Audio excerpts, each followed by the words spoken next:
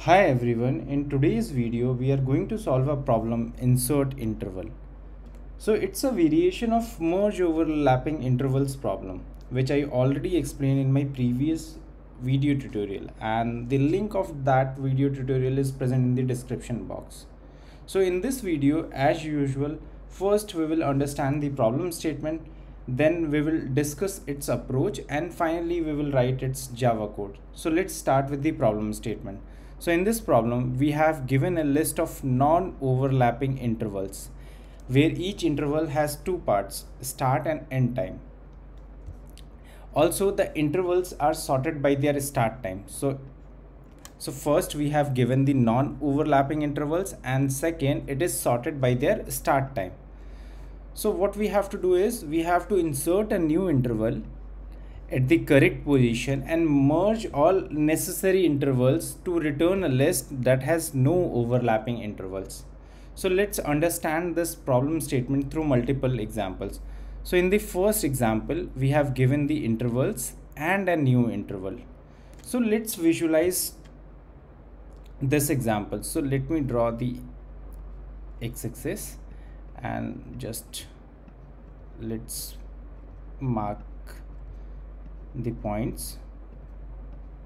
So this is 1 2 3 4 and this is 5 6 7 8 and 9.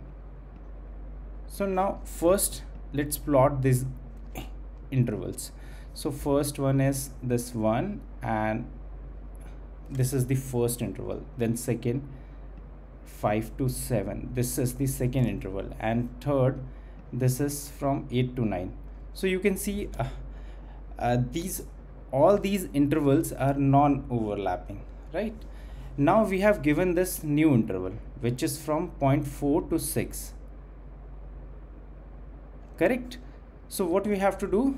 So we have to insert a new interval at the correct position and then merge all necessary intervals to return a list that has no overlapping intervals. So this interval is fine, it is not overlapping. This interval is fine, it is not overlapping, but these two intervals are overlapping. So we have to merge them, and once we merge them we get a new interval which is one is 4 and this 7, right? So when we return a list, we have to return a list which has no overlapping intervals. So the first interval is 1 3, then after merging it the new interval is 4 7, and then the third interval which is 8 9. So this is the output, right? Now let's move to the second example. In this example, so again we have given these intervals and a new interval which is from 0.4 to 10. So to understand this, let me again just draw it, and it is 1 2 3 4 5 6 7 8 9 and 10. So the first interval is 0.1 to 3, the second one is 0.5 to 7, and the third one is 0.8 to 9, and the new interval which we have to insert is 0.4 to 10, right? So again let's see, this is non-overlapping, but these two intervals overlap with this interval, right? So after merging all these intervals we get a new interval which is from 0.4 to 10. So 5 and 7 lies between 4 and 10, and 8 and 9 also lies between this 4 and 10. So we return this output. Now let's move to the third example. For this, let me use this plotting. So the first interval is 0.2 to 3, the second interval is 0.5 to 7, and the new interval is for 0.1 to 4. So in this example, this interval is fine. It is not overlapping with any other interval. But this interval, I mean 2, 3 is overlapping with 1, 4. So the new interval we can form as 1, 4, in which 2 and 3 lies between 1 and 4. So we return this output 1 and 1, 4 and 5, 7. Now I hope you understood the problem statement. So the next part is, let's discuss how we can approach this problem, and finally we will write its Java code. Let's discuss how we can solve this problem. And before moving to the solution part, let's quickly revisit some important points which will help us to solve this problem efficiently. The first one is, we have given a list of non-overlapping intervals. Remember, this is the important point. The second one is, the intervals are sorted by their start time, right? And what we have to do is, we have to merge overlapping intervals and return non-overlapping intervals, right? So these are the important pointers. And to solve this problem, I have taken this example in which we have given this list of intervals and the new intervals, right? So let me plot this in this line. So the first interval is from point 1 to 3. The second interval is from point 5 to 7. And the third interval is from point 8 to 9. And this, the new interval, is from point 4 to 6.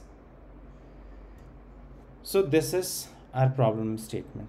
Now how do we approach this problem, right? So what we have to do, what we have to achieve, we have to merge the overlapping intervals after inserting this new interval and return the non-overlapping part, right? So the first simplest thing we can do is to skip all the intervals which comes before the new interval and they are not overlapping with them. So if you see this interval, it comes before this new interval and also it is not overlapping with the new interval. So we can simply skip them. By skipping, I mean we can simply add them in our output list. So let me write 1, 3 here. But how do we identify this? I mean, let's say in terms of code, how do we identify it? So we can simply say the end part of this interval is less than the start part of the new interval, right? So the end part is, here the end part is 3 and the start part of the new interval is 4. So you can simply say this interval, if it is less than, it is not overlapping with the new interval and also it comes before the new interval. So simply skip them and add them in the output list, right? Now comes the interesting part where we have to merge the overlapping intervals like this. And how do we identify whether these two intervals are overlapping or not? So in the first part, we simply skip all the non-overlapping intervals and also which comes before the new interval, right? So now to identify this, if we simply compare the start part of this interval, so the start part is, let's say, 5 with the end part of the new interval, which is 6, right? So if this condition is true, right? If this condition is true, it means it overlaps as we have already filtered the non-overlapping intervals. So these are, I mean, these intervals are overlapping. Now the next question comes. So okay, now it's overlapping. So how do we merge it? So to merge it, we have to take, let's say the start part of the new interval is 4 and the start part of this interval is 5. So we have to take the minimum between these two, which is 4, and the end part of this interval is 6 and the end part of this interval is 7. the max and the max between these two, right? So we get 4 7 after merging it. And if there is another interval which overlaps there, we have to repeat the same step, right? Okay, let's move to one more case. So there are few intervals which are not overlap here